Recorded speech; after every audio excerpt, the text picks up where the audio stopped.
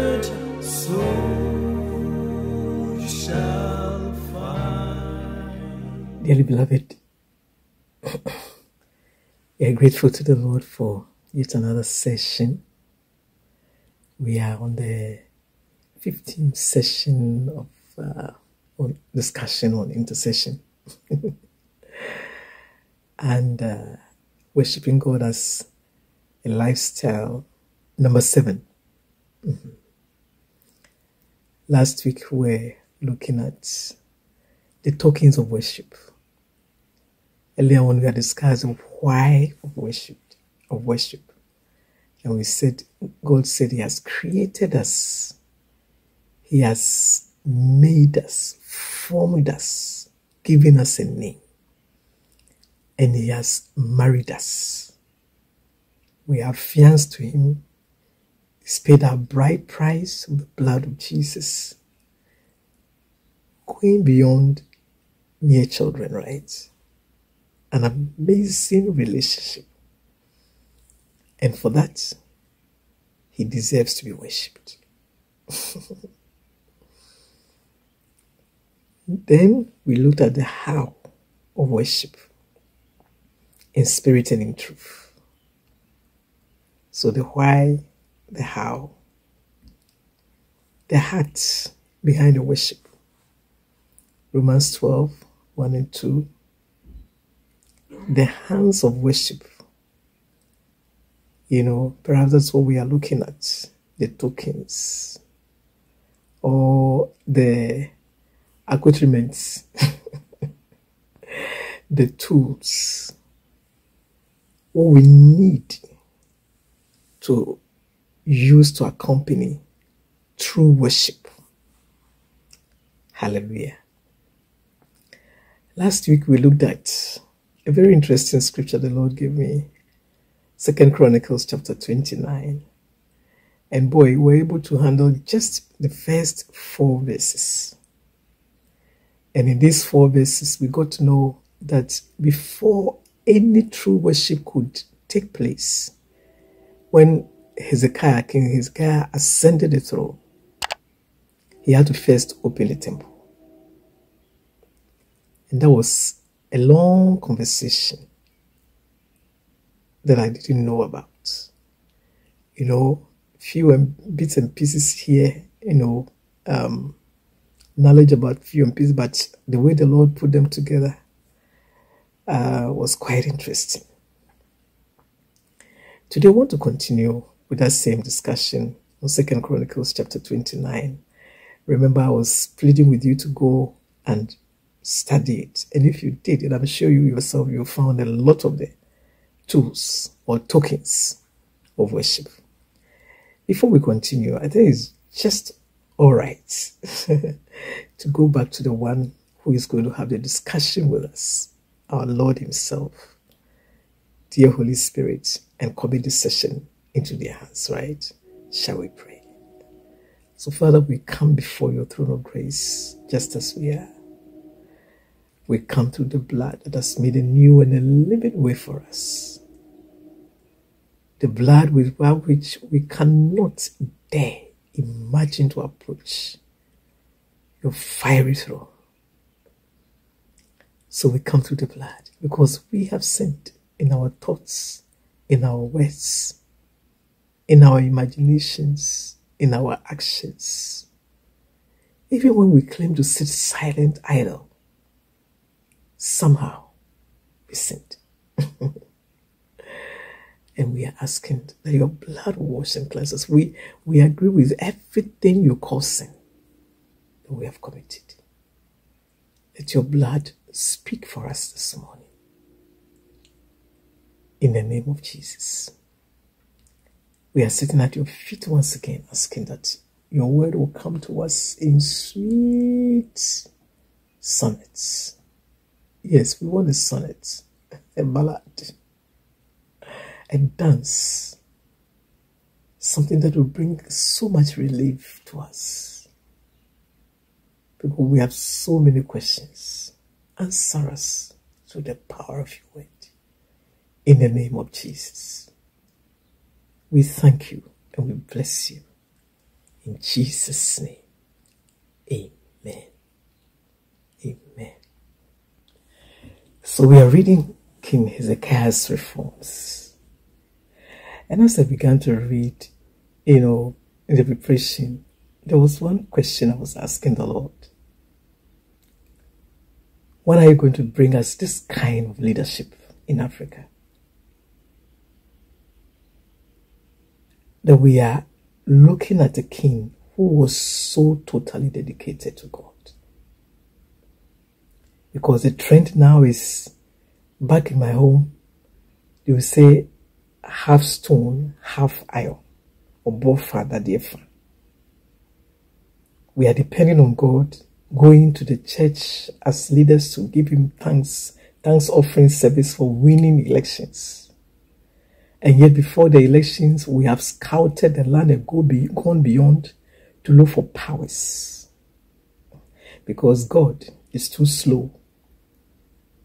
And he might not give it to us because we don't deserve it to be leaders. We've shed the blood of the very people we are coming to rule. We've gone through all kinds of atrocious rituals. And throughout the rest of our lives, we are living our posterity with what? Blood, guilt. And they are going to pay for it. The fathers eat sour grapes and the children's teeth are set on edge. Family baggages, all in the name of power. Church, as we look at revival and as we cry for revival, let's not forget that a lot has to do with political leadership also. If we call for it, it will happen. If we cry for it. I believe from time to time the Lord gave Israel respite by bringing on kings like Hezekiah because there were a few who could not stand the appalling situation of idolatry. And they cried out. God will always leave himself a remnant. Let's not forget that political leadership has a lot of role, a big role to play in true revivals. Let our prayers touch them. That one king, that one president, that one prime minister who will believe that God alone is sufficient to withstand the powers of witches and wizards and necromancers and wicked men in our lands and nations. That it is God who sets up kings and put down kings. We could, but ask the leaders themselves whether they believe God set them up for all they have paid to be where they are. They are still paying homage to other deities after coming to church. God, they have to. When? Oh, when, Lord? Give us leaders after your hearts. So let's see how Hezekiah went about these reforms. And as I began to, just look at that scripture again. God's word is something else. Hezekiah began with the Levites and the priesthood. And there was some instructions that he gave to them that are so pertinent, important to our discussion. The other time I was just sitting down and said, Lord, is this sheer arrogance talking about the priesthood all the time? But I think today there's some good news, some good instructions that Our pastors, our spiritual leaders, and I want to just isolate the fact that God still has a remnant, and people who have understood these principles already. Leaders, spiritual leaders who have understood these principles already and are living by the dictates of the Almighty God. There are a few. There are 7,000 knees that have not bowed to Baal. There's always a remnant. So please don't get offended if you are already being, walking in the shadow of the Almighty. Hezekiah directed his attention to the Levites and the priesthood first and foremost, because without them there will be no worship. The Lord has chosen them. We will see, we will hear him saying certain things about the fact that God has chosen the priesthood and put, as it were, assigned them the role of leading through worship. And nobody can do it for them. Anybody who tries to stand in their place, as it were, to perform that task is calling for trouble. They have a peculiar role. Today we may call ourselves, the priesthood of the believers. Yes, it is. We are all priests. But some are called pastors. Chosen to be pastors. Apostles. Prophets. Teachers. Evangelists. The fivefold ministry is crying out for proper performance. Because without that, people will still be swayed to and fro by every wind of doctrine. So let's hear what Hezekiah was telling the priesthood. Essential to our cry for revival. He said, listen to me. Levites, listen to me. And later on, you find, them saying that it was the way according to the word of God. So here is Hezekiah, as it were, standing in the place of God, giving this instruction. He was not just doing it because Parliament has met and taken a decision, but he had opened himself up for the Holy Spirit to speak through him on behalf of the Lord, God himself. We'll read it as we move on. Excuse me. So he said, now consecrate yourselves, dedicate yourselves. So first and foremost, you yourself must be dedicated. For every proper worship, there must be a dedication of self. Dedicate yourself. Renew your covenant with the Lord as priests.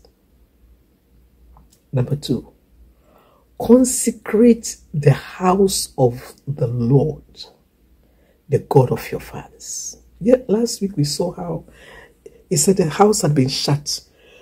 And if the house has been shut, then definitely no proper worship is going on there.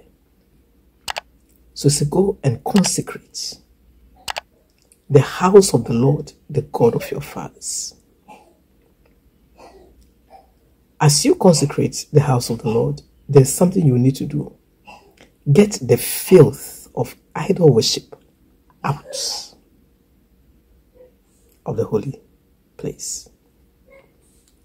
It's calling for a complete paradigm shift. Some things will have to shift. We are not going to do business as usual. Some programs must be thrown out. Some policies must be debunked. Some structures must fall. In fact, some people must lose their positions.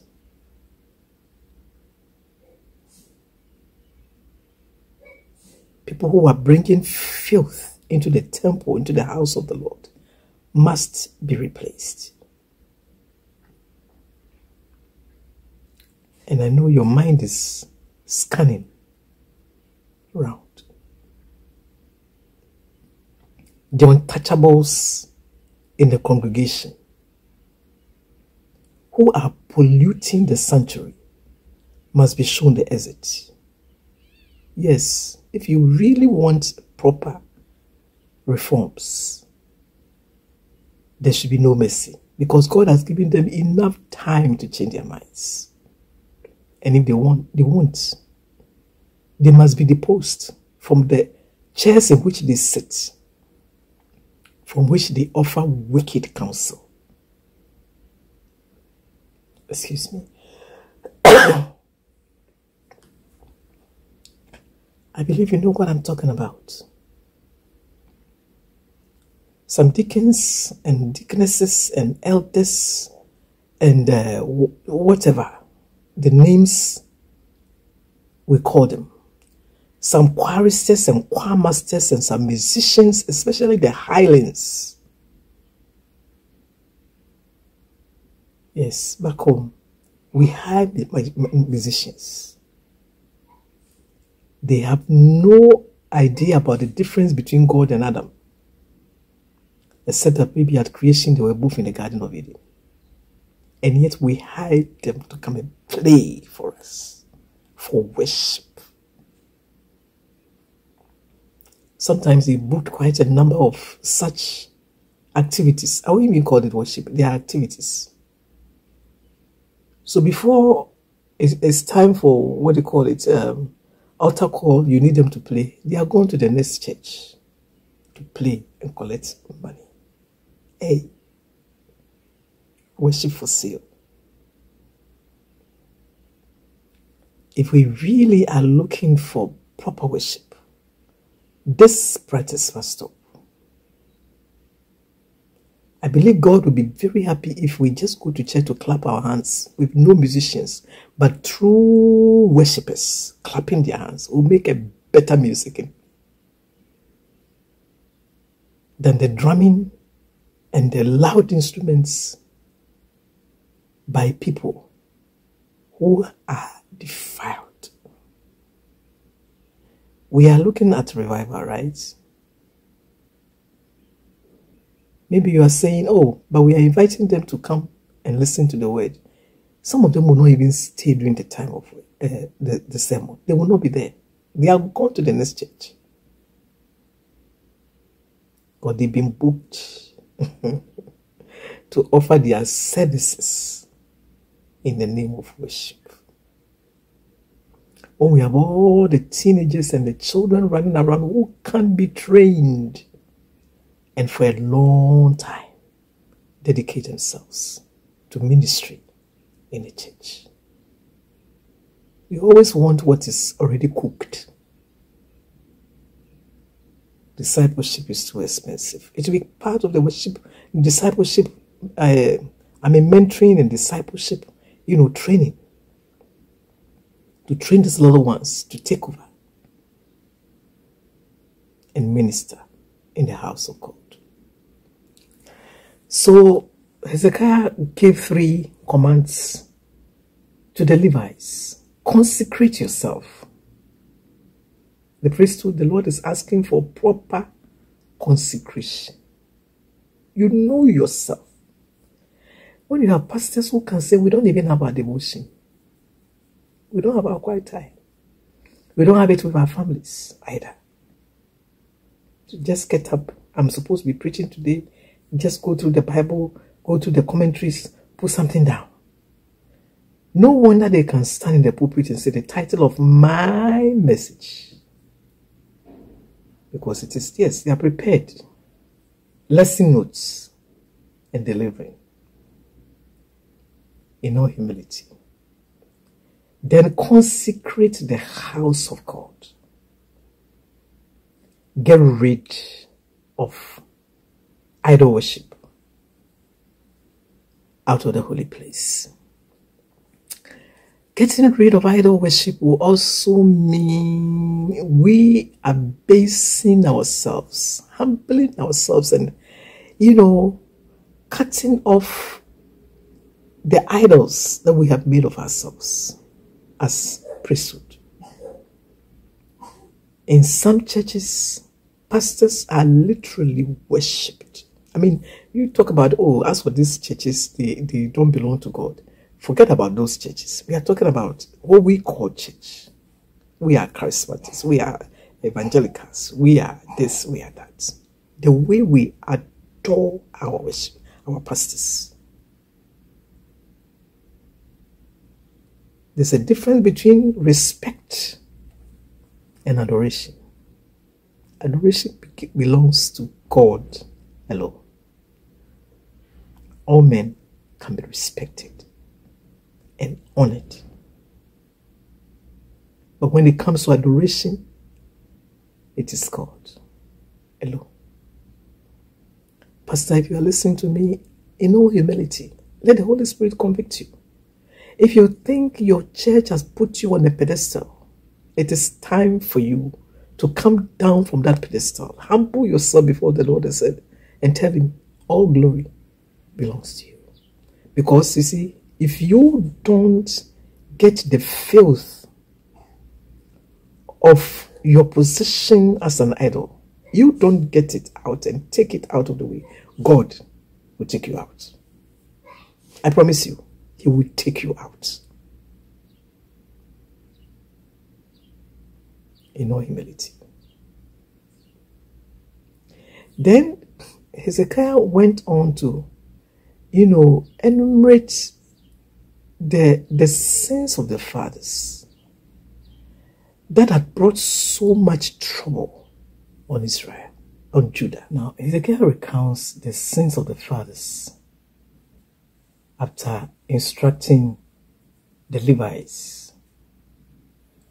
And he says, our fathers have been unfaithful. They have done evil in the sight of the Lord our God. They have abandoned him. They have turned their faces away from the dwelling place of the Lord and have turned their backs toward him. They have also closed the doors of the temple porch and put out the lamps. And they have burned incense. They have not burned incense. That's prayer. Nor offered burnt offerings in the place, in the holy place to the God of Israel. Talk about all the offerings. Now that we are collecting all the offerings, the Lord is saying we have not paid any offerings. We are collecting all the tithes and offerings because the heart behind the offerings makes it acceptable, all otherwise. I was just looking at these 9 issues. And you might be saying, well, he was talking about the nation. Today, that nation could be called a church. It's talking about the church yesteryear, the church today, the church tomorrow. So our fathers in the church have not been faithful. You don't have to scan your mind too far. We look at all the big, huge buildings across the nations, especially in the Western world. They used to be very full of worshippers. Where are they? And as we intimated last week, some of those churches are closed.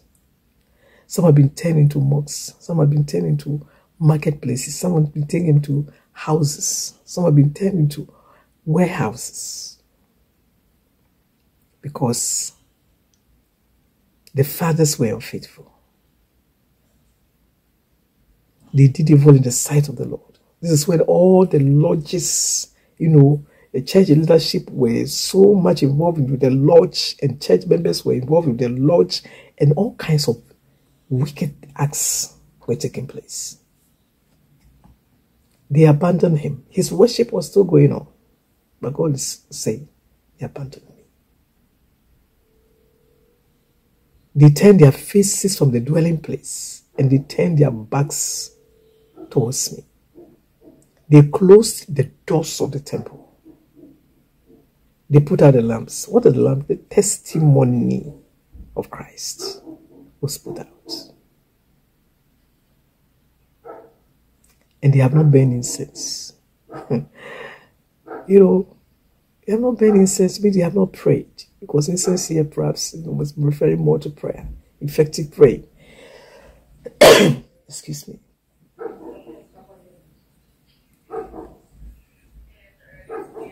And when we look at the type of praying that has been taking place,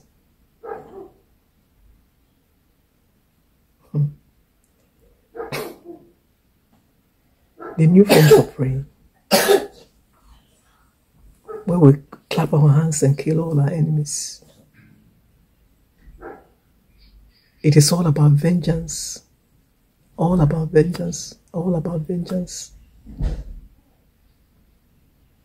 Is the Lord saying, I don't call that prayer? We are praying, you know. This says if you want your church members to pray, you have to bring a prophet. Because if you call for a prayer meeting, raw prayer meeting to just come and pray for the church, come and pray for the nation, they won't come.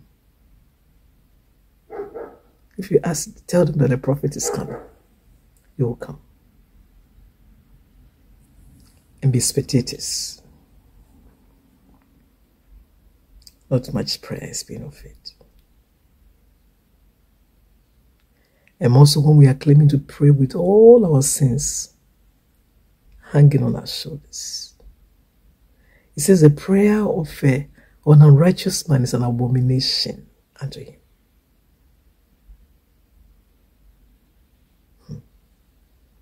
They have not offered burnt offerings in the holy place to the God of Israel. I said, but we are paying our tithes and our offerings. And we are being told that when we pay our tithes and offerings, God will be happy. Even when a pastor is preaching, you can just interrupt, go and put money on the altar. We are calling for money. And without money, I mean, when I look at the appeals, how pastors are making time to appeal for money, it's as if we are working. We are working for you and we need to be paid. And I keep asking myself, God, so you can't provide for your services?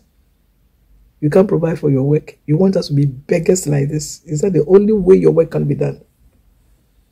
To tell all kinds of stories, to get people to give you money.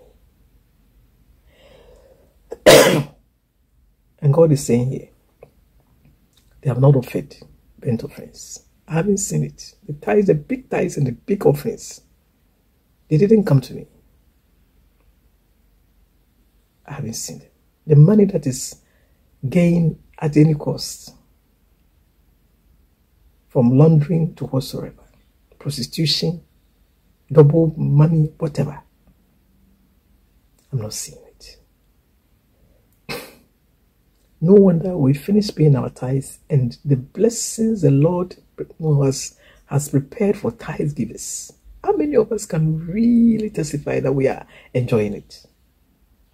A good measure, shaking together, pressed down, running over, open the windows of heaven and pour on us a blessing such as we cannot contain. The last time the heavens were open, the whole earth got inundated.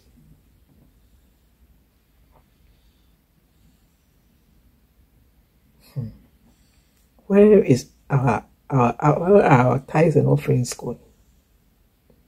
If they are not reaching God. He says, you haven't offered burnt offerings unto me. And I think we have dealt with this situation where he tells us, go away with your sons, go away with your offerings. I'm not even looking at them. And God says, therefore the wrath, Hezekiah was telling them, therefore the wrath of the Lord has been against Judah and Jerusalem, and he has made them an object of horror, of terror, of horror, and of his sin, just as you see with your own eyes. For behold, our fathers have fallen by the sword, and our sons and daughters and our wives are in captivity because of this.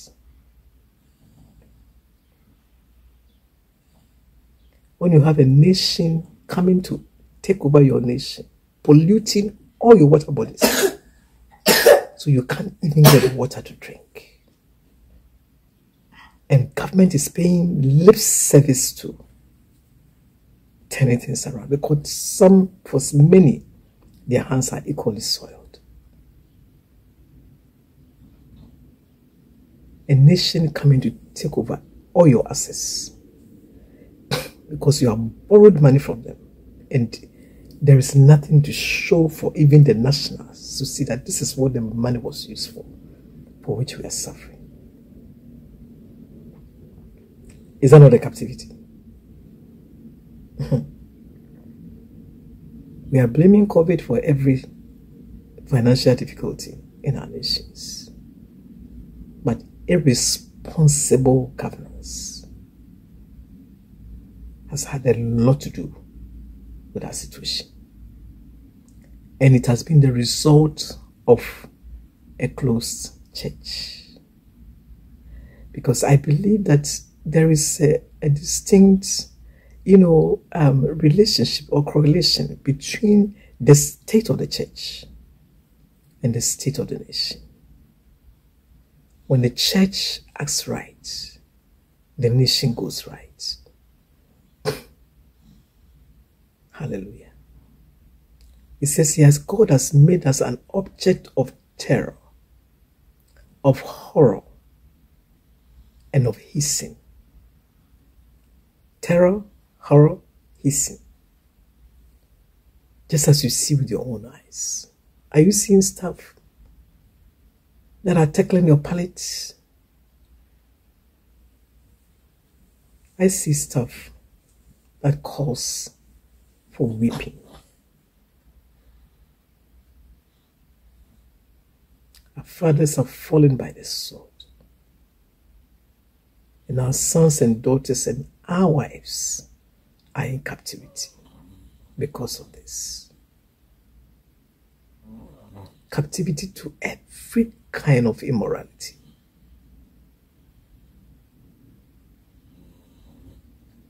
In our nation, Ghana, things that we didn't used to talk about are in the open.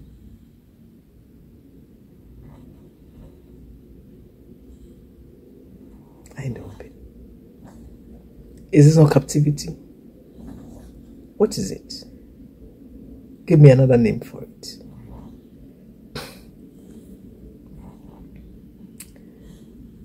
King Hezekiah spelled out what must be done. I believe the Lord is just giving us, looking at this scripture, said, Lord, you are showing us what to do to restore your glory, to restore your mercy. God gives mercy, but there are conditions. What is to be done? King Hezekiah said, now it is in my heart to make a covenant, that is a solemn agreement with the Lord God of Israel, so that his burning anger would turn away from us. There's something we'll have to do to turn God's burning anger from us. And Hezekiah calls it a solemn agreement. Mutual agreements. God is ready to dole out his mercies and his blessings. But we must play our part. So he says, my sons, do not be negligent and careless now. For the Lord has chosen you. This is where I was talking about the parts of the priesthood. The portion of the priesthood in this new life we are looking for. What has the Lord chosen you for? To stand in his presence, to attend to his service, and to be his ministers and burn incense. You're going to stand in his presence. You're going to attend to his service. You're going to be his ministers. And then you will burn incense. I want to just go over this instruction to the priesthood again.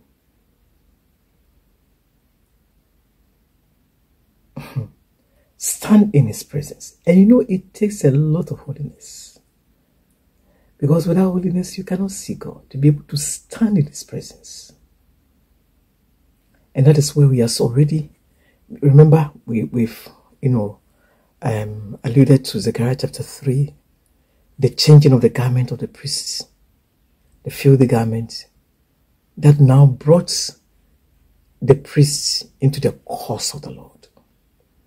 And hence the cry for consecration of the priesthood. So that you'll be able to stand in his presence. You see, we are tired of hearing men's message. We want to hear, thus says the Lord. And we can only say, thus says the Lord, when we are standing in the presence of the Lord, to hear his voice directly. And that is what we are calling the priesthood to do for us. Stand in his presence. Attend to his service. Okay. Today when we can hear pastors say, it is my church. This is what I do here. If you don't like it, go. That time I was chatting with a friend and I said, it's like we are the landlords of the buildings, the church buildings, and we invite God. If our God is a tenant, if we don't like him, we can give him the reject notice and ask him to move out. In fact, it doesn't have to be. I mean, by our actions, we've already given him the notice to move. And for some places, he's already gone. But the Lord is calling the priesthood back to say, stand in my presence, attend to my service. That church building you put up there, let me be the landlord. And you just come in to lead the service for me. And I'll pay you your wages. Be my ministers. Ministers will bring me the oblation, the sacrifices and everything. Be my ministers. Stand between the people and myself, as it were, to help them bring acceptable offering unto me. Hence the meter on the forehead, holiness unto the Lord, so that by being ministers, you'll be able to consecrate the offerings on the altar and make them acceptable before me. It calls for commitment. It calls for holiness. It calls for a good relationship between us and our boss, who is now God. Then burn incense. Pray. Communicate effectively with me. Pray on behalf of the people. Pray on behalf of your family. Pray on behalf of the nations. Pray. Burn incense. Pray. Bring me acceptable prayer. We're talking about the continual communication between the pastor or the church leader and God. Because you see, in this communication, that is when we get to know God's mind. And it's over trivial things and over big things. Last night, the Lord said, I will wake you up early. And after you've finished whatever you're doing, at 4 o'clock, you have your broadcast. You record your broadcast. And at 1 a.m., because when I took my phone, it was 1:02 a.m. I got on my knees. I said, well, I gave you the agenda yesterday night, right? So get up and do what you're supposed to be doing. So I'm working on this material. And exactly at 4 a.m., exactly at 4 a.m., I finished the entire work. I mean, the work up to the point where I needed to stop. I couldn't help but lift up my hands and said, how did you know that I will finish this work at 4 a.m.?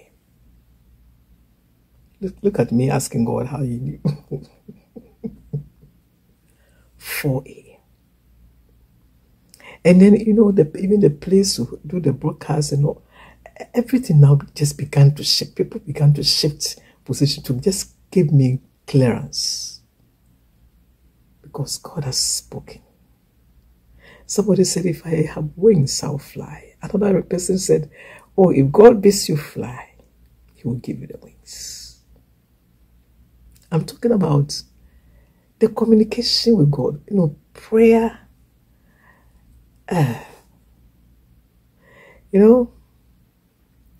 Sometimes when you begin to talk about some of these things, it's like, it's you alone. No. I believe you're having it better than I'm talking about, right? This relationship, this fellowship, this communication, where the Lord is speaking. He might not be speaking directly to your ear, but He has a way of getting your attention. Find it. And He's telling the priesthood, I need you to stand in my presence. Because look, if you stand in His presence, He talks. He will direct you. He says, I will lead you along the best pathway for your life. I will guide you with my eyes and I will watch over your progress. Because truly, if we are standing in God's presence, people will not come into the temple and go back with their issues unsolved. The Lord will speak. The chair on which they sit will speak.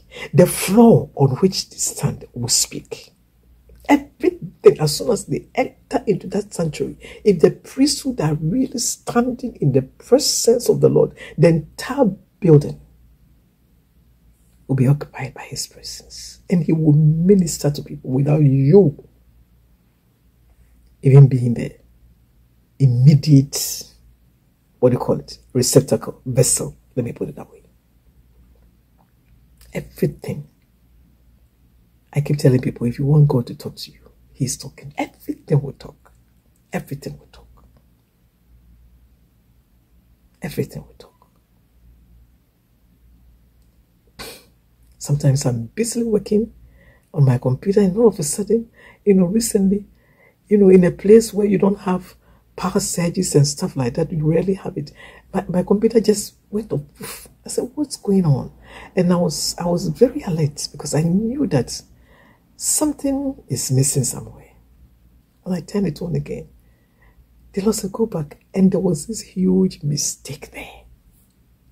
There was no way, the speed at which I was moving, there was no way I would have been able to get that out. Everything will talk. If you want the Lord to talk to you. And that we are calling on our priesthood. We want to hear from heaven once more. Hezekiah says, stand in His presence. Attend to His service. Be His ministers. His ministers. Swap places. Let Him be the landlord. And you, ministers. A minister is a servant, right? A minister is a servant. He washes feet and pray. We burn incense. We're talking about the tokens of worship.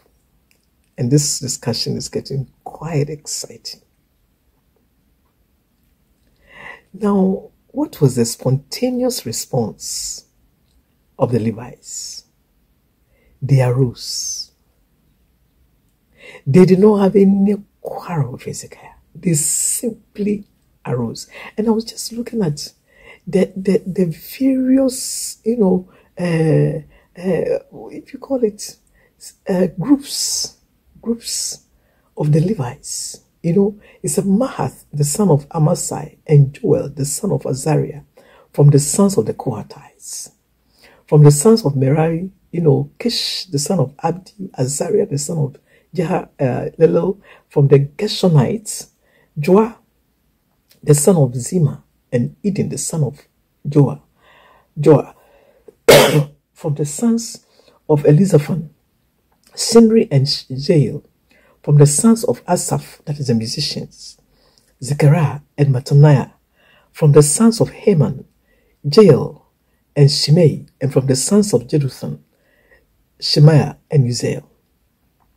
I'm talking about the various groups and the spontaneity with which they all group themselves up. So we are talking about a church with no boundaries, a church with no denominational barriers.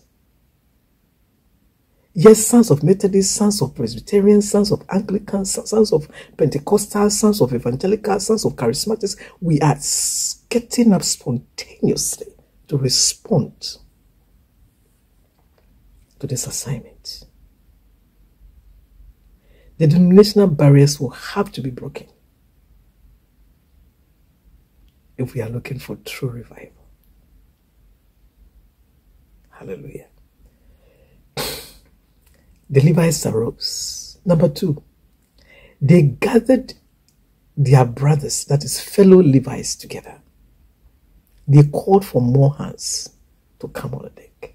They gathered them. They went round because they have scattered all over, Judah and Israel. They went round. They didn't have the mobile phones, but they did call them. Come, something good is happening. There was a gathering. They rose up. It means they gathered their loins and they were ready for action. Today, I'm sure some people may even take offense at this kind of messages. But that is what the Lord is looking for. In one accord, there is power. On the day of Pentecost, the 120 who had gathered in the upper room were one accord. So the Holy Spirit could come and infuse His strength into them and change their hearts into that of another man.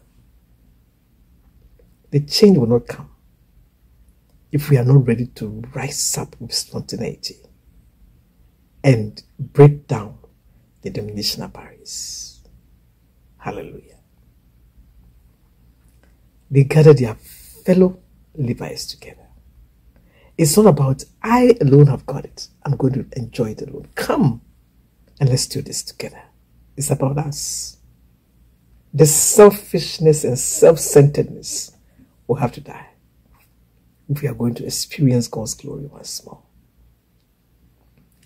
Then they consecrated themselves. They agreed with the fact that they had been defiled.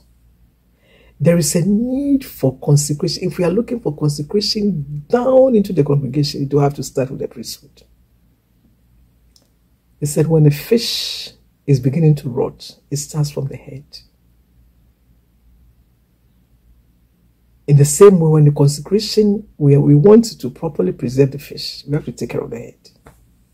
In all humility, we are calling on our priesthood to consecrate themselves. True repentance. When we meet at our churches, meetings, conferences of pastors, can it be a time of true repentance? Because you see, when the true repentance starts from there, when we get back home, the work will be very easy. Very easy. The devil will not be able to stand us. And the Lord, according to His word in Psalm 121, 7 and 8, He will keep us from all evil and He will preserve our souls. He will keep our going out and our coming in from this time forth and forever. He will keep His word. Then He said they went in to cleanse the house of the Lord, as the king had commanded by the words of the Lord. Did you see what I'm talking about? What I was talking about? The king was talking, but he was speaking the words of the Lord. It wasn't a prophet standing by him telling him, because every man must have a prophet. That is the message now. Everybody must have a prophet. No, sometimes God speaks through us. The office of the prophet is very important, and yet it is not something that we cannot do without. There was no prophet standing by Hezekiah. In all humility. In all humility. Everything that has been said about the prophet, the office of the prophet is as true as it's good. But the word of God must be looked at in totality. Otherwise, it becomes an intimidation. Intimidation. In all humility.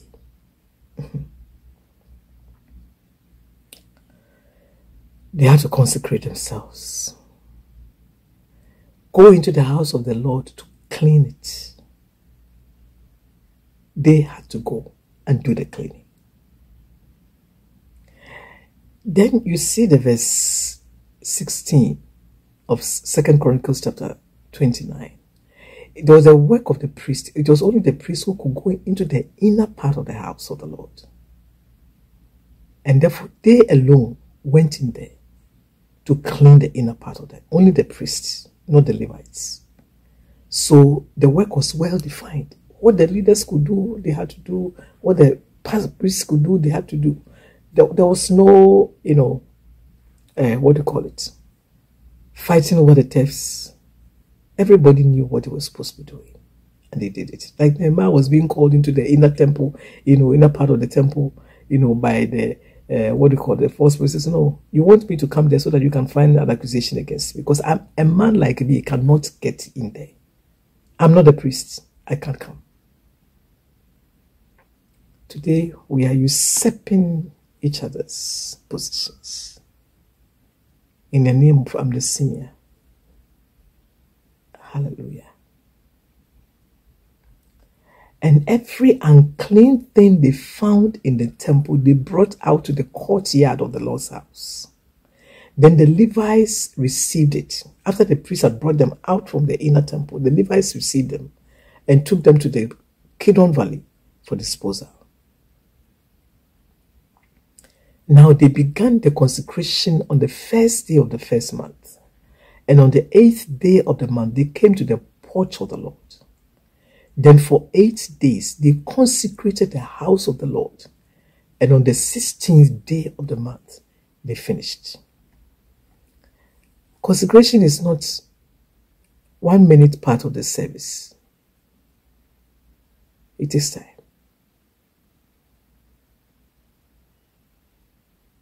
We will need to dedicate time to consecrating ourselves as a church. And I believe that as our leaders stand in the presence of the Lord will show them how He wants that done, so He can come back into His sanctuary.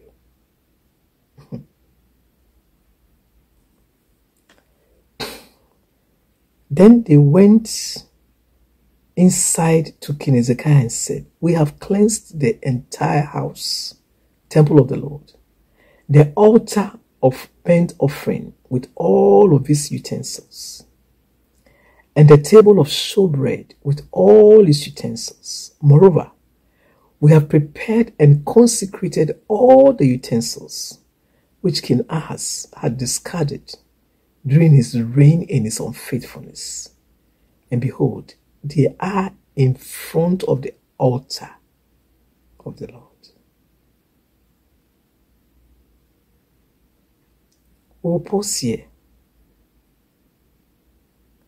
and remind ourselves that worship can only begin after consecration, after cleansing, after separation. That is when worship begins. Until then, forget it. The Lord needs you to consecrate your life to Him. to cleanse your life of every debris and to separate your life unto Him, because you are looking at worship as a lifestyle. Take your time and read through 2 Chronicles chapter 29 again and see which areas, which idols are still hiding in your life that the Lord wants you to deal with. If you haven't given your life to Christ, we plead with you to seize this opportunity so you can have a fellowship, a renewal of life with God. In fact, life has not begun until you know Jesus. Let your life begin now. You want to do that? Please, in all humility, say this prayer after me. Dear Lord Jesus, I come just as I am, asking that your blood will wash and cleanse me from every sin, from every iniquity, from every transgression. I confess with my lips that Jesus is Lord, and I believe in my heart that He died and God raised Him from the dead for my justification. Lord, please forgive me my sins. Come into my heart. I receive you as my Lord and personal Savior. Help me live for you the rest of my life. In the name of Jesus. Thank you for hearing me. In Jesus' name. Amen. Amen. Dearly beloved, I've been reading through 2 Chronicles for quite a while. I don't think I ever saw any of this. May the Lord help us and restore true worship in the sanctuary once more. And bring us the answer. I think today the Lord is just showing us the answer to our own woes as a nation or as nations. When the temple is cleansed and open, God, or is opened and cleansed, God will come back, visit us, and pour on us His blessings. May God bless us and keep us till He brings us together again. In Jesus' name.